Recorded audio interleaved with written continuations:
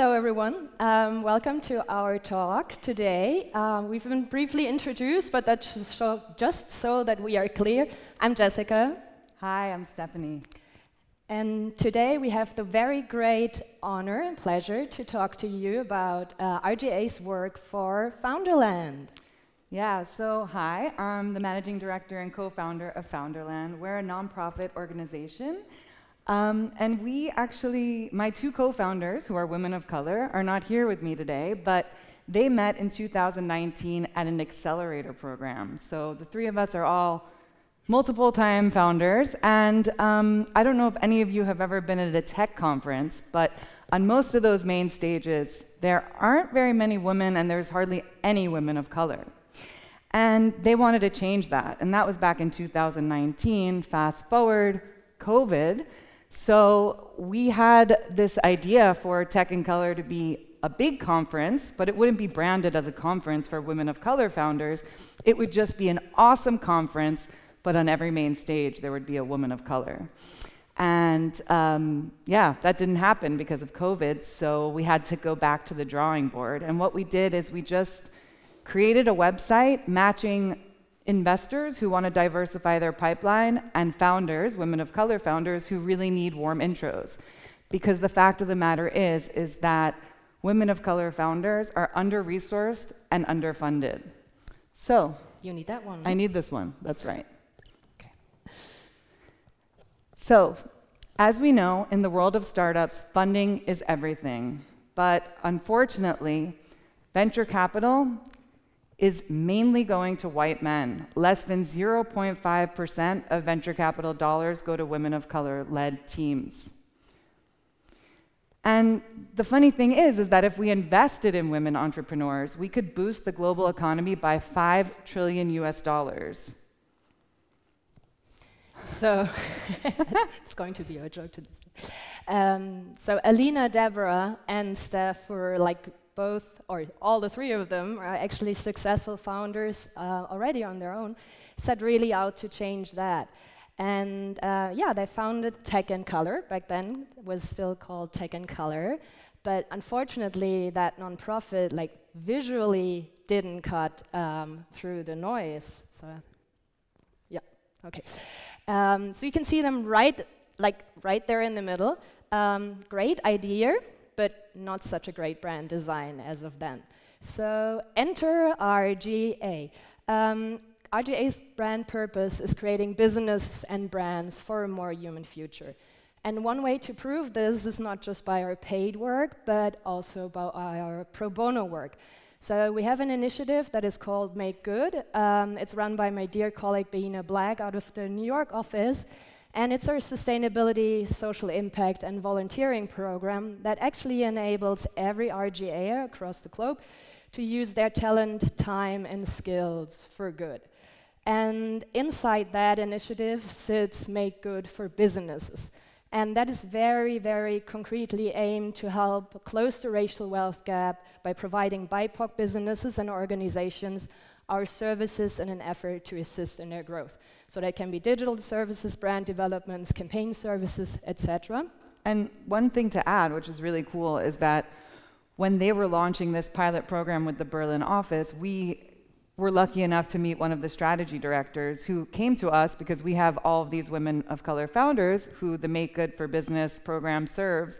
And they said, hey, do you have any founders or business startups that you think we could support with this program? And we said, maybe ours?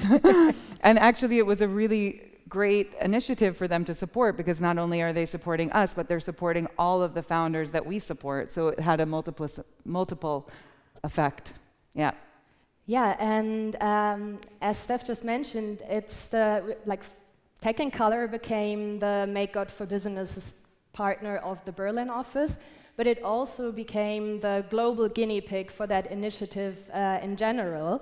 And yeah, it has been a great success so far. So let's go on to the journey with us of becoming Founderland.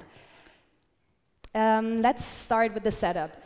Founderland was actually created by an amazing team of women, all-female team actually, in Berlin the back then tech and color ladies, plus support from actually, I think, almost every RGA office around the globe, because it was a really like an amazing idea, and everyone was just like, yeah, how can I help? What can I do? So there's this great team of women, and I'm very honored, I have to say, to be standing here today on their behalf to present the design side of things. So the interesting thing is that, as said, it's made good, it's pro bono, which means client doesn't pay anything, but of course the design team and the strategist, whoever's working on it, they have to continue on paid work. So it's running in parallel to paid work, a very specific way of working in sprints, so you'll have high client engagement, presentations every other or every week, and normally, if you're lucky, one day of fully dedicated work, and then it's just continuing into the next sprint. So it's really fast project, really intense, but very, very nice to work on. So I have to say one other thing that was really helpful with this speedy process, because it was the first time we had worked with an agency in this way. It was very organized. So RGA came to the table with they were the most organized partner we've ever worked with, so we knew exactly what we were expecting to get out of every single session, which helped us kind of figure out how we were going to move forward with whatever sprint we had at task for that moment. And I think Jess will now go into how they deliver these expectations. Yeah, so that's maybe true, or coming out of the fact that RGA was initially a film production company. So until today, everything that's in here would be called project managers or producers, and they're really producing. So they're super strict and straightforward plans. So when I'm talking about here the creative side of things, there's of course always strategy, client services, and production involved, who are just really responsible for steering that project through this 12-week sprint process that was running along these 4 Ds that you can actually see here. So that's well established how we work. There's the discover, the opportunity phase, the define the concept, the design the vision, and then deliver the actual artifact, so the work. So there's a ramp-up phase that is really just going into getting a deeper understanding of what's the brand, what's the business, what's the landscape around that, who's the audience, and it's about identifying also challenges, opportunities, and capitalize on them as a basis for the actual clear brief. So we'll be writing our own brief at the end of that phase, basically. Then in the next phase, it will be about defining the concept, which is not the design concept. So it's really, where do we want to go? What's the core strategy? What are the concepts that we want to build upon to really work on the opportunities that have been identified in the discovery phase, and of course always based on the scope of work and the prioritized ask. So it's pro bono, so we couldn't do everything that we wanted to do, but always providing, the best for our clients to continue working with afterwards. We always talked about it as an MVP. Everything, MVP playbook, MVP brand, MVP everything. But in the end, you'll see it's much more than an MVP. Yeah. And after that, once the foundations are clear, we'll go into the designing the actual vision phase, when you work with all the design territories and really creating the first tangible assets, bringing the concept to life. And the last phase is actually delivering the artifact. So in that case, a lot of the MVP things. So let's jump right into them, starting with the discovery phase and the opportunities that were identified there. So some more acronyms. We started with the 4 C's, so that's also a well-known way to do it. Looking first, of course, at the bigger picture. So looking at the category. What are other companies in the market doing, other initiatives? What's the level of involvement? What can we learn from them, actually? Because it's if they're market leaders, for example, there has to be something that they're doing right. So what can we draw from that? Again, zooming out, what is culture at the moment? So what are social conversations that are happening? What are mega trends? What is just relevant? And what is happening right now? And then zooming a little bit more in again, the customers. So who do we want to be talking to? What's our priority audience?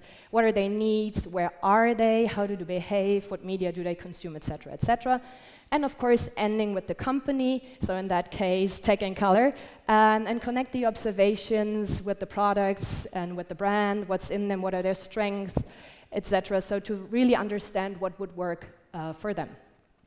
And at the end of that discovery phase, we came to these like 6 main findings. So the first is that we really, really wanted to support women founders in Europe and the UK who have faced obstacles tied to their ethnicity and race in their startups journeys. So something that actually Alina and Deborah had like experienced firsthand, and that was really that everyone like who's involved in that project wants to change. And I think it's important to note that we were really focused on this particular region because at this time, if we can kind of zoom out to the context, this is all happening right after George Floyd was murdered. There was a reinvigoration of the Black Lives Matter movement, and we wanted to sort of really, really focus on a group that hadn't been served in this ecosystem. So in our discovery, there was a lot of conversations about why not just make it for women? Women only receive 2% of venture capital, and we truly believe that if we focus on the most marginalized, so the women who receive the least amount of funding, then it will have benefits for all women. But if we only focus on women, it will truly, most likely, only have an impact on the women who have the most proximity to the dominant group. So we can talk about that more, but let's continue into the discovery. Yeah, because like we might end with a little bit of a conversation around why we have like 2 white women standing here on the stage representing that, but let's discuss this at the end. So the second finding basically was around the goal. We wanted really to have tailored support to create opportunities for our founders at every stage of their startup journey. So no matter where they are, it's always beneficial to be enrolled in Founderland. And we wanted to use community as a tool, so that's also something special. As Steph mentioned, in the startup world, it's about connection. So it's about who you know, it's about getting the warm introductions, and really wanted to leverage the power of the community, which is, like, in that regards, really changing or challenging the very foundations of the venture capital world, because, like, we want to do it for women of color founders. And we really need to stand out, which is just like this, the 5th finding. So we need to take a stand, or in order to take a stand, we need a design and an identity that's like really standing out of the crowd. We need a new name, so Tech and Color obviously wasn't it. We need to cut through to be seen. And we need a 12-month action plan to foster our community, educating and engaging both sides. So there was really like, it's not the design, so the development of Founderland was actually much, much more to that. And just to add one more thing, I think what's really interesting in contrast to Škoda is that we literally are just starting. So we were at the very beginning of our journey, so that's a totally different scope of work than when you come in at the beginning as a designer. So it's super exciting to have them build the brand with us. Yeah, it's just like something net new that's always like such a fun. And next phase after that, if you have these like opportunities identified and you know where you actually what you're actually working towards, like, okay, we need to stand out, we need to be visible, we need to be prominent. It's about defining the strategic foundations, by really going into the thing like, what's the concept, what's the core strategy, what we really want to stand for, to build on the opportunities that we identified. And it all starts off really with an actionable foundation, and Steph is going to guide you through the strategy now. So as we said before, it's really important that we knew exactly who we were serving. And so when we came to the who we are, we were very convinced that we were just going to focus on women founders in Europe who faced obstacles tied to their ethnicity and or race in their startup journeys. We bring founders, allies, and investors together to get more diverse, sustainable, and scalable businesses funded. So what that means is that we're not just focused on serving this this group, but we're also focused on the entire ecosystem. How do we actually disrupt systemic change or systemic problems? We have to engage everyone involved into this conversation. So you'll see later on how we kind of do that with our products, but we also developed a brand purpose, which means that we are building a new standard for entrepreneurs that's not only intersectional, but also inclusive. So we're looking at the ways in which different challenges and privileges affect different people in our community and how we can serve them based on these different standards.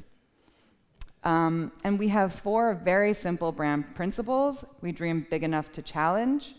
We're true to ourselves. We work together, and we're transparent. And as we all know, a strong brand requires a very strong name. So I will let Jess take it away with the naming. Thank you.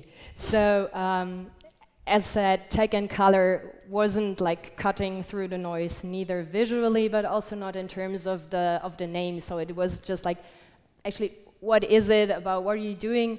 I think the idea behind it was that you were funding mainly like women also in the tech business, so there was just like that like kind of limitation to it as well.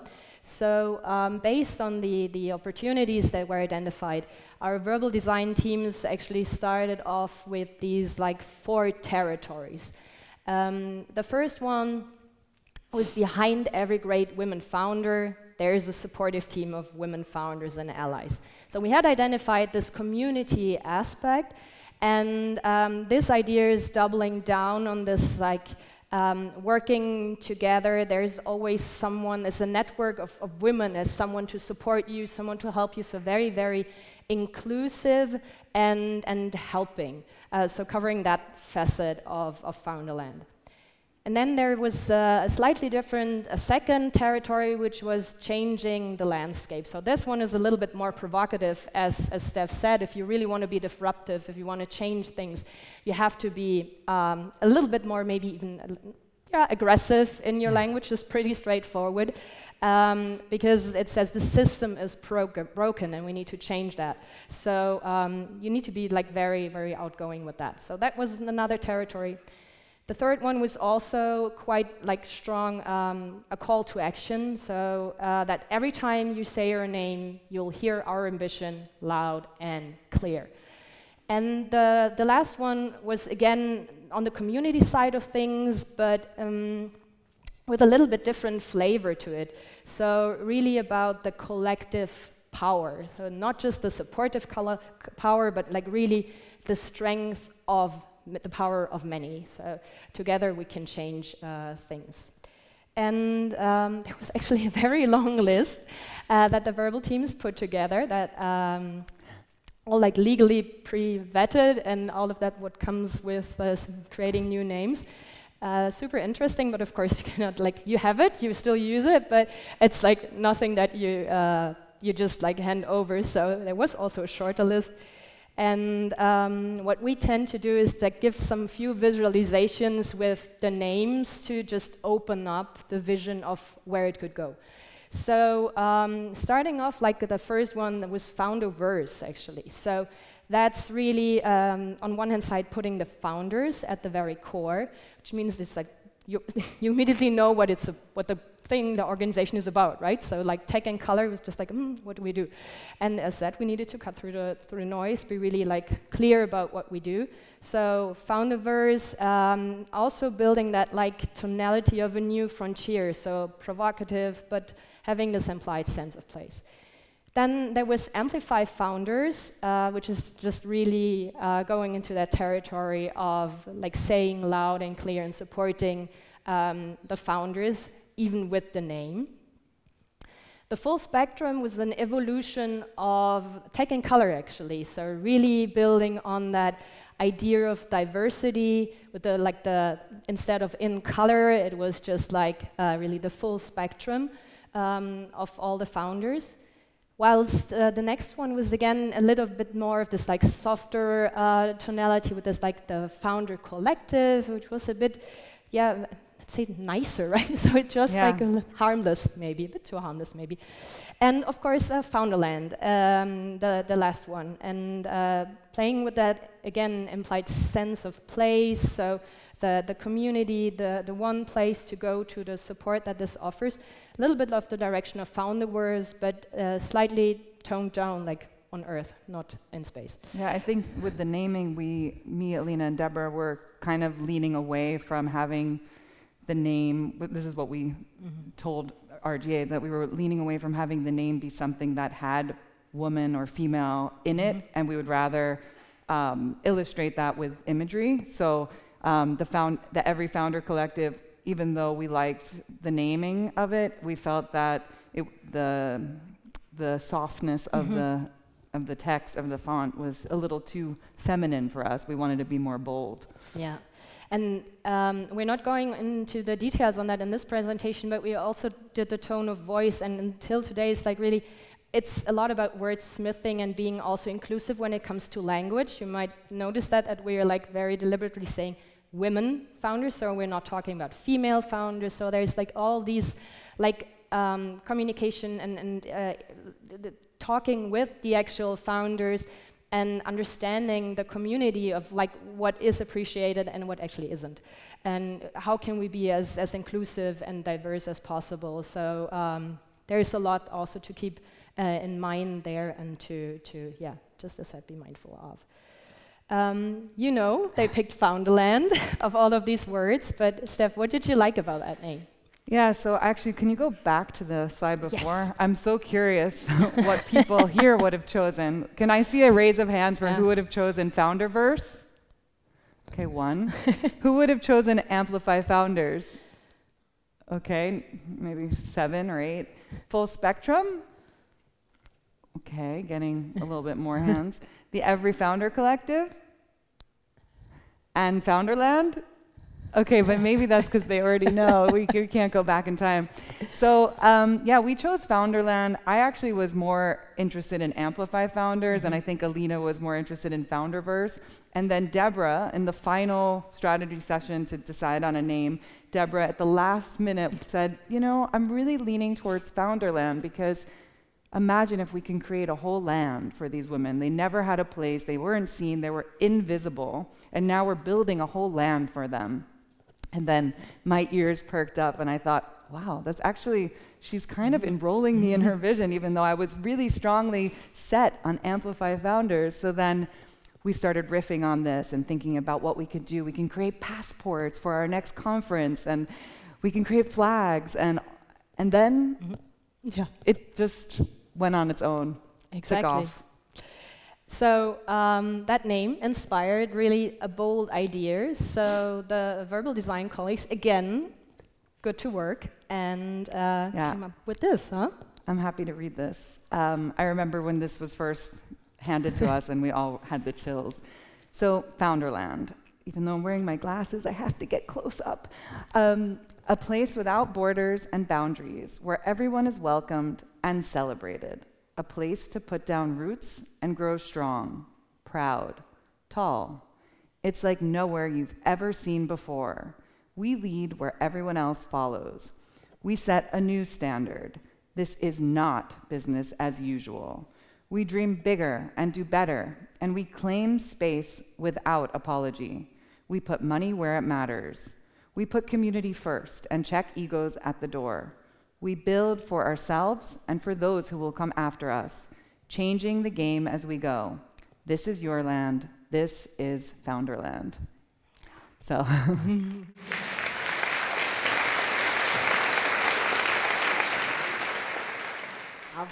I'll be sure to pass that applause on to the colleagues in Sydney and New York.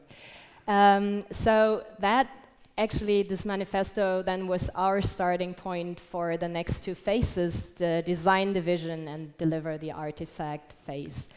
And we again kicked off with territories. So as said, these like pro bono sprints, there's just like a lot of interaction. So you don't have time, so you cannot lose or waste time actually. So it's a lot of interaction and exchange with the clients, with just like not inside the pro bono work only, but like whenever we work with clients. And it's just, since it had to be so fast, it was just like very, very quick design sketches that the team did to identify, okay, what do they actually like, right? So, and where do we want to take it? Around different territories. So the first played around with the idea of actually finding, so framing, highlighting, just like identifying and elevating aspects in the design. As the second one is again also about emphasizing, so really putting her in the center of attention. Whilst in the third one, it was about this like found forward, so progression and always just like change, moving forwards. With the fourth one being called Her Land, so that played with the individuality of the founders. How can this be brought in? It's like changing fonts, and also already very distinct and bold and bright colors. That while another one was playing around with introducing symbols and yeah, just like working more with the graphic language, to something that is again a bit more playful, speaking of foundations or connections. And you actually like were a lot involved, right? Yeah, and just like sending over mood boards and stuff. Yeah, so we were really involved with this process. We had sent them a whole Pinterest board of brands and word marks and logos that we really liked and symbols. And based on what they had given, the assets they had submitted to us before, we sort of thought, okay, maybe we need to give them a little more information. And then they delivered on that promise, because like we had the Supreme logo as one of our logos, and there was a logo that had an arrow, and there was a logo that we submitted that had this curve in the font and the word mark, and also like this button. So they kind of delivered to us what we had submitted as inspiration in their own way, and that was really cool to see how they really took what we had submitted and kind of turned it around very fast. Yeah, but obviously like none of these just like already hit the kind of the nail.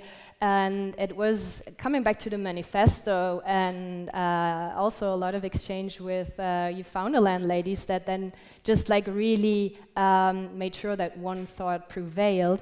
And that is, instead of just building a design system, we set out to build a place. The actual Founderland. So the entire identity actually is that one of a country. We really wanted to create a brand that was bold, celebrates the individuality of the founders, and of course, like just is connecting to the new name. And now I have to go over there because I have to read out the brief, because it's one of the best briefs you can get as a designer, because you said, we want a bold, confident, unapologetic, trustworthy, aspirational, cool, FOMO-causing design. So that's just like, not so easy to fulfill. It's fun to work on, nevertheless.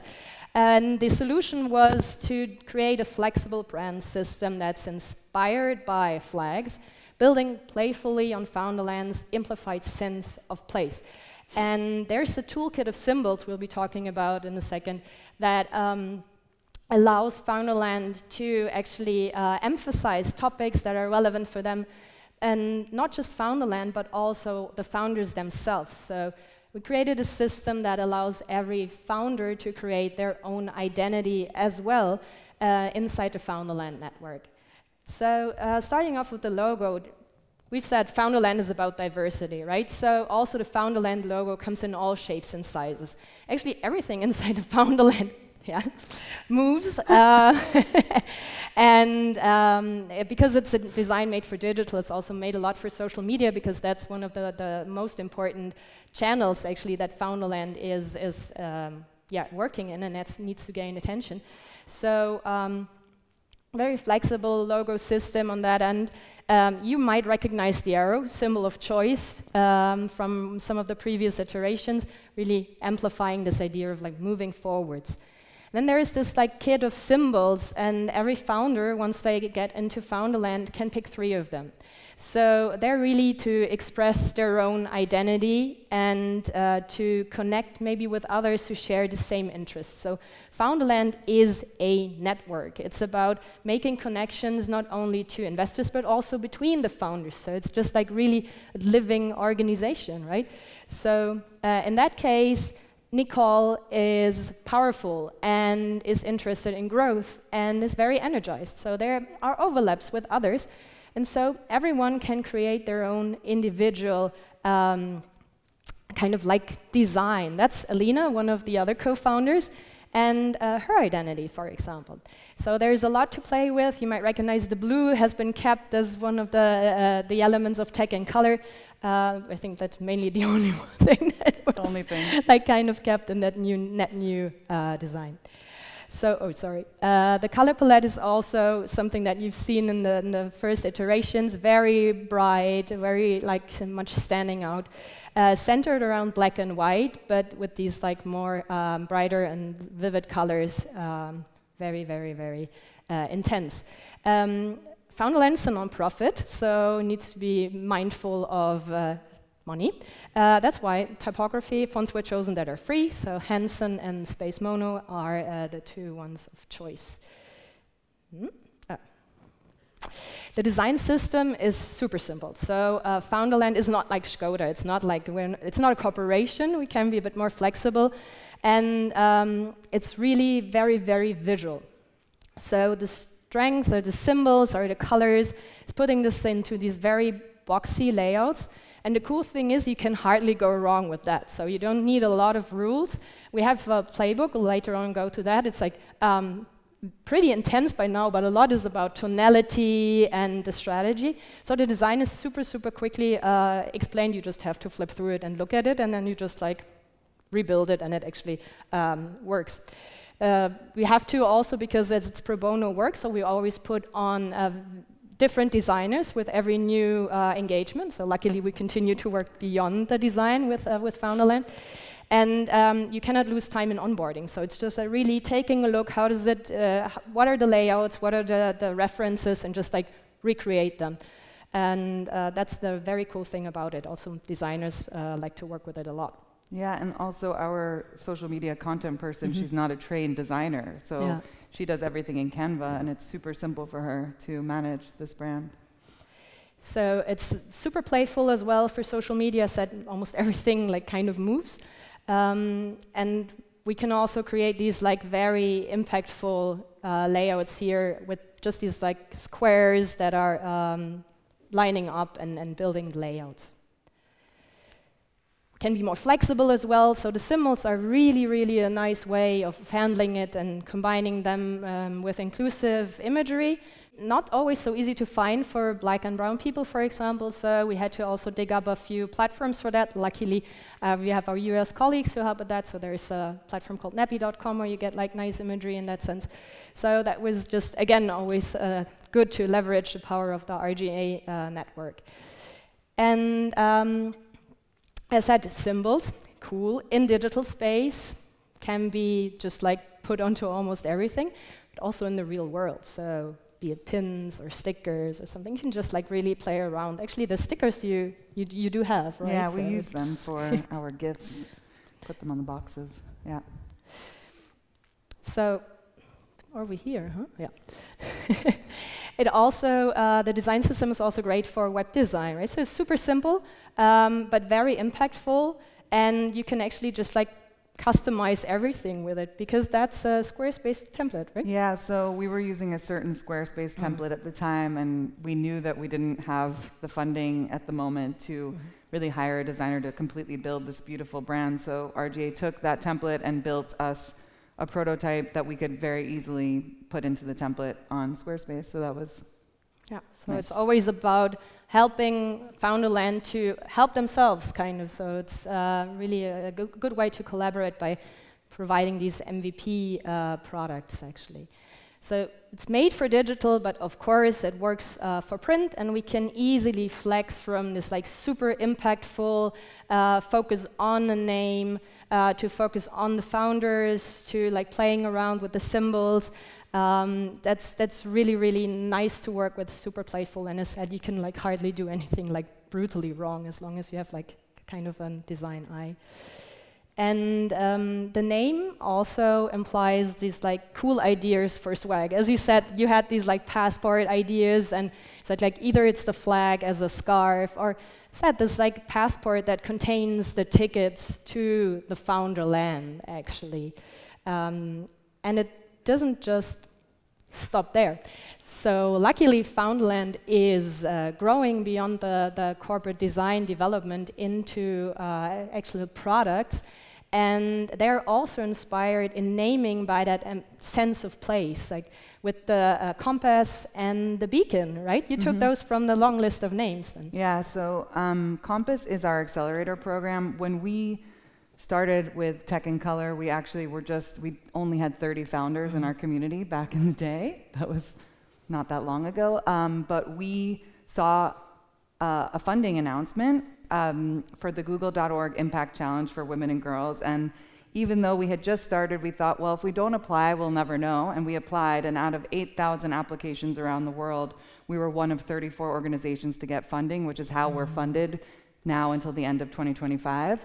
And one of the main things that we get to do is this accelerator program. That's what we applied with. And it's basically a 5-week program where we accept up to 16 founders who are ready to raise venture capital within the next 6 to 12 months. And we get them in conversations with investors, doing role play, negotiation training. And the truth is that myself, Deborah, and Alina have done collectively over 10 accelerator programs. So we wanted to create a program that we didn't have.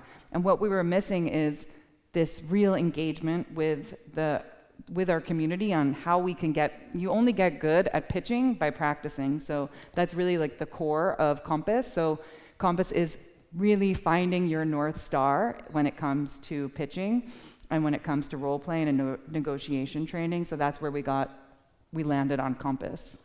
Yeah, and that's the purpose, right? Yeah, the purpose is supporting women entrepreneurs with ethnically diverse backgrounds to get ready for investor conversations.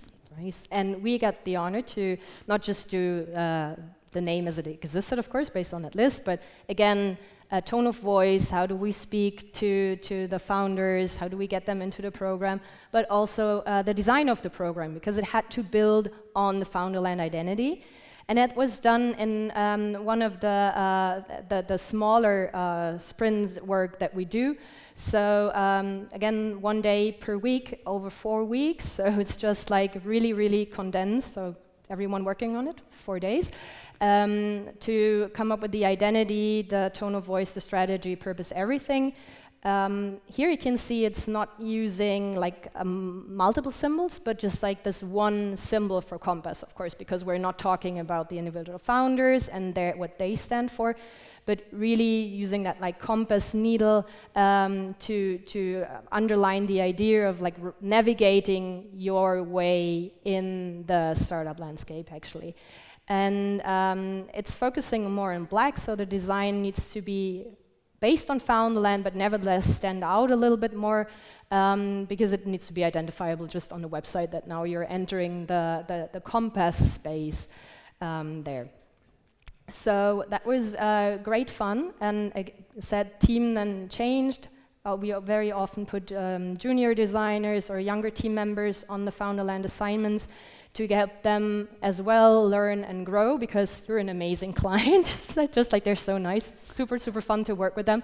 And this is also great for us as an agency to have this like program where the more junior members get client exposure and really also need to focus themselves on the work because of this very restricted schedule, but have this with or can experience this with a design that is just like super, super great fun. So it's a win-win situation, like really actually.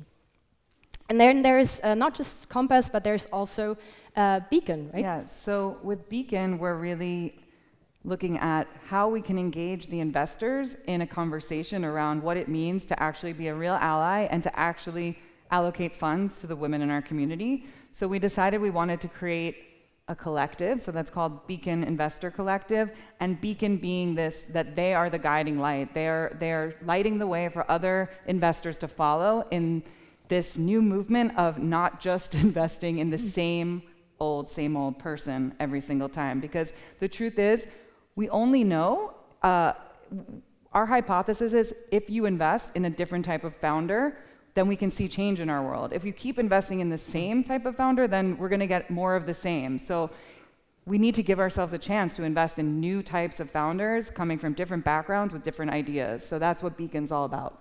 Yeah, and that's how it looks. So Beacon, as said, is not targeted towards the founders directly, but it's made to attract investors. So it needs to live in a slightly different context. That's why we decided to go for these, like, the boldest contrast that actually exists in the Founderland color palette. And the symbol is playing around with the idea, of course, of the light that the beacon actually sheds, but also with the idea of a megaphone, of like really amplifying the reach of the founders by getting funded, by getting the connection with the investors, and also by for the investors on the other side, because as Steph said, it's about diversifying their like pipeline, of diversifying like the kind of people they work with, and a lot of also bigger companies have these in their goals today, like to work on that basically. So it's a super great thing to just like also be seen and get the attraction of those companies, and that's why it's so loud again. Can work in the context of finance, so it's not just like totally off, but it's still like totally different. Yeah, their job is to make the invisible visible with this light. Exactly. So, very iterative process, the entire creation. Of course, I mean, most of the design companies most likely do it by now, but it was created totally remote in Figma. We have an intuitive playbook that it lives in Google Slides, because like we cannot set up this like a big technical platform, but it's nevertheless, it can be edited by Founderland at the same time, like from RGA. Just lives there and iterates. It's a living document, super nice, and just made to be intuitive, basically. Just look at the things, you can see there are very few description actually needed. So that's really the nice thing when you're designing for something like Founderland, to create like the designer's catnip piece. And yeah, I think like as an overview, gets pretty visible that hopefully we achieved the brief. We met it. Who believes we did? Yeah? Good. No, hey, stop. 2 more minutes. No, 2 more minutes, sorry. Just like a scene applause. Yeah. No, it's like really just as an overview. So because we're going to go into another little round of results, right? Yeah. And because we believe the design landed on the purpose. Yeah, hopefully. We definitely exceeded our purpose. So let's go to the results. So as I said, when we started working with RGA, we had 30 to 40 founders, women of color founders, and now today, actually, because we have bi-weekly cycles of applications that we go through, and today we are over 500 women of color founders in 26 countries across Europe, and we have over 130 investors who've signed up to join the movement, and over 150 allies. And now allies exist to offer their pro bono support, whether they're marketing, product, tech. They can sign up on our website and support in any way they can, whether it's 1 hour a month or more. They can do one-to-many workshops or one-to-one. It's really flexible, just like our brand system. And so if you are excited about what we're doing and you want to support us, you can join Founderland if you're a founder who's faced obstacles tied to your ethnicity and race and you identify as a woman. You can also join as an ally or an investor. It's super easy, just go to our website. And also, just want to plug our Instagram. We're doing pretty good on LinkedIn. We're almost at 7,000 followers, which is pretty exciting. But on our Instagram, we want more followers, so follow us. It's help us, help you. At Founderland _. And I think. And for all of the designers in the room, so I know a lot of students here, it's actually also really pretty cool to watch. So it's just like also just a visual inspiration. So happy to hear your thoughts, answer your questions now. Thank you so much. Thank you so much.